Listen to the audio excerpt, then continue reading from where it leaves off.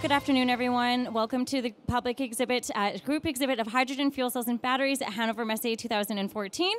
For those wandering in the aisles, you can come and sit down, have a tea and coffee on us, and take in the next presentation. I will be discussing automation equipment for fuel cells and battery manufacturing with Greenlight Innovation. Please welcome President and CEO of Greenlight Innovation, Ross Bailey.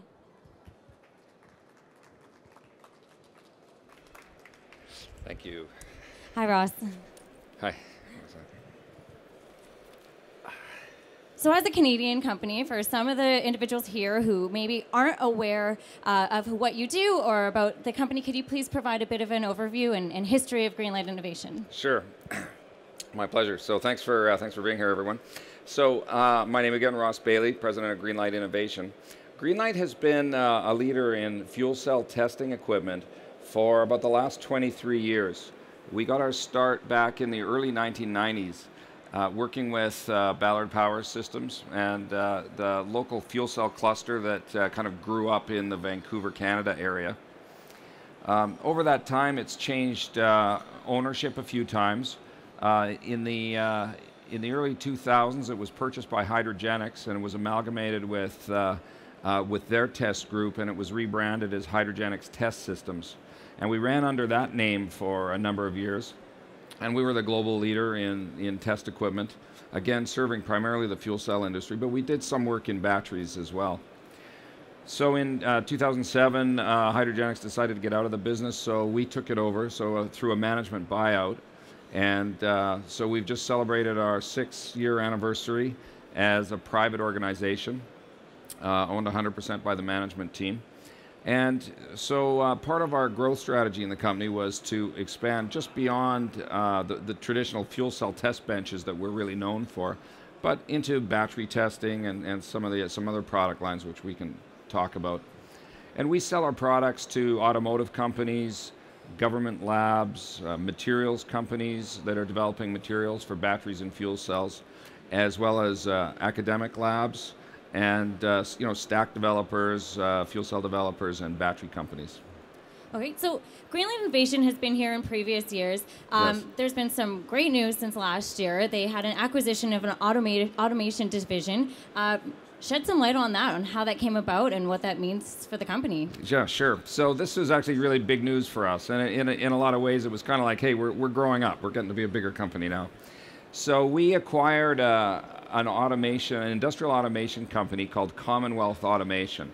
And Commonwealth is based in the lower mainland of BC, not too far from Vancouver, but a couple of 100 miles or so from Vancouver.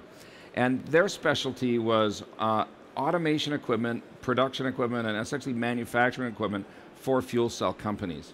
And they also did a fair bit in the way of battery pack manufacturing, so making automated pack welders using laser and resistance welding equipment. They really got their legs, got on their feet working with Ballard Power Systems over the years. Yeah. So that was where they got their start. And then they've done work for AFCC, Ballard, Mercedes, so many of the fuel cell companies that are kind of based locally in Vancouver. So what sort of volume did they have in terms of actual units of this automation equipment? Yeah, so they've probably done about 600 projects over the years. And they've done quite a number of projects outside of the fuel cell space in solar, in just general manufacturing. But primarily they were sort of a geographic based. A lot of their customers were in the Vancouver area and and in Canada. So part of our objective is to take the product lines that they had developed and sell those to our customer base that's global. So what sort of automation is it? Is it just one component, or can you really customize it for a variety? Can you provide a little bit of detail in terms of the scalability of these automation projects? Sure. So typically these automation projects for manufacturing are customized. So we would go to a customer's location, and I'll use fuel cells as an example, and see kind of how they're assembling fuel cells, what their processes look like. And then we can go in and recommend automated work cells. We can make tooling for alignment. A big product that we've had a lot of interest in actually in the last month since we've closed this acquisition is the stack assembly fixture. And this is a large press for compressing the stacks, and it has alignment features, so you can align all the plates in the fixture, and there's a lot of variety in how you can do that. You can have just a vertical fixture, quite simple press type fixture, or you can have quite a sophisticated fixture that tilts back and cants sideways, and that helps use end plate alignment. So where the orientation of the plates and the datums are on the outside edge of the plate, so you're nesting the cells into a fixture, automatically compresses the system, and then it does a leak test before you actually enclose the stack. Before you weld the straps on it or bolt it together with tie rods, and that way you can detect if you have a quality problem before the stack is actually manufactured. So that's kind of one example of a product and some of the permutations that you can derive from it. So what does this mean for the end consumer? So now that you're involved in the automation side, you're also involved in the testing side. How does this benefit the end user, your customers? Yeah, sure. So what this has actually done for us, it allows us to engage our customers further up the value chain. Because typically our test equipment is used in R&D or end-of-line production testing when they build a fuel cell or battery pack. So now what we're able to do is we're able to kind of integrate the testing further up the manufacturing process. And that's important for a number of reasons, but it allows our customers to reduce their costs. They can improve their yields. They can catch issues sooner in the production cycle, and reduce labor in a lot of cases, because by implementing improved work processes and with some automation, they can reduce their labor content.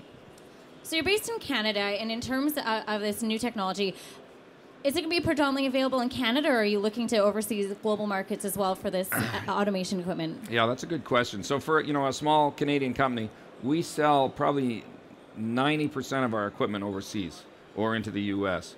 So we have a global reach. We've got distributors in Japan, China, Korea, Singapore. You name a market, we're represented there. And then we're well represented in Europe. We have sales and service in Germany. And so, our concept is really to sell this equipment around the world and continue, of course, serving our customers in the Vancouver region. Okay.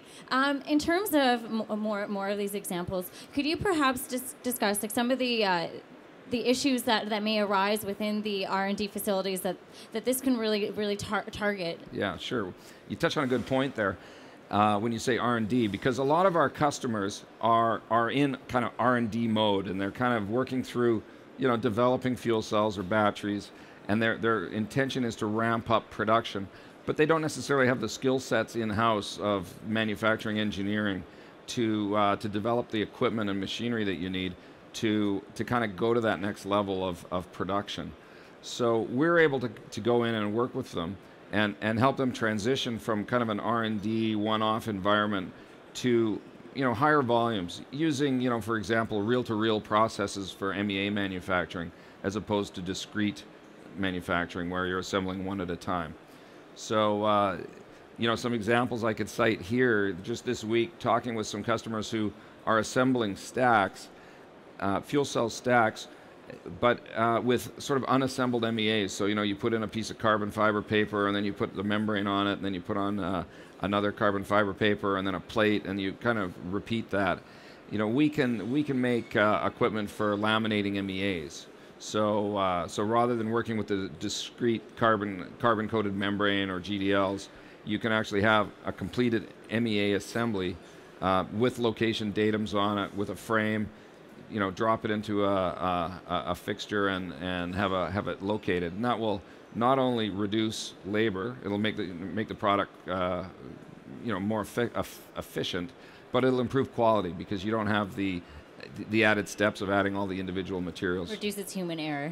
Exactly. Is there any questions from the audience for Ross regarding this? Okay, well, in terms of this, what does this mean for Greenlight over the next couple of years? Are there any new market applications you're going to look to, or any new regional aspects? Yeah, so we see this as a way to grow the company. I mean, the fuel cell test market is somewhat limited in terms of the upside. I mean, it's a relatively small global market. So, as a major player in it, we're kind of maxing that out. So we're looking to add in related product offerings where we can engage with our customers and where we can leverage our core competencies in controls and design and engineering and and add value to what they're doing, really. That's great. Was there a question over here in the corner? Sure. Yeah. Hi, thanks for your presentation. My name is Thomas, and we're developing a new nickel-iron battery. Okay. We're sort of fresh out of the lab, and we were wondering at what sizes you usually come in. So what's the smallest sort of upscaling project you... Okay. Sure. And are you thinking testing? So it's testing, but also in scaling up the manufacturing of larger volumes. Right. Okay. So, our sweet spot is what I would call low volume production. So, we're not going to be building automotive assembly lines, building 100,000 engines a year. But in terms of scale, we can make production lines to make smaller batteries. Physically, how big is your battery? Well, physically they range from about up to like 1 cubic meter. 1 cubic meter. And how heavy is that? Well, that's fairly heavy. It's sort of on the heavier side of 40 watt hours. So you're thinking about from 50 to a couple of hundred kilos. Yeah. Okay. Well, without understanding or knowing your processes, we've made equipment in like vanadium redox flow batteries with active areas that are like a square meter, right? And those can get pretty heavy too. They're large, So we make up the handling devices, the lifts, the carts, and then the material, just the trays and racks for handling the incoming materials and that. So in a case like that, it wasn't automated in any sense because it was very manual, still low volume. But we made a lot of manufacturing aids to help streamline the whole operation. Interesting. Are there any other questions in the audience at all? No? Okay, well then at this time I'd like to thank Ross for coming to stage and having this discussion with me. If anyone has any further questions or you would like to learn more information about Greenlight, please visit the booth. It's booth D64. It's just in the back here. And he'll be happy to answer more questions in further detail for you. Okay, thank you. Thank you, Arsan. Thank you.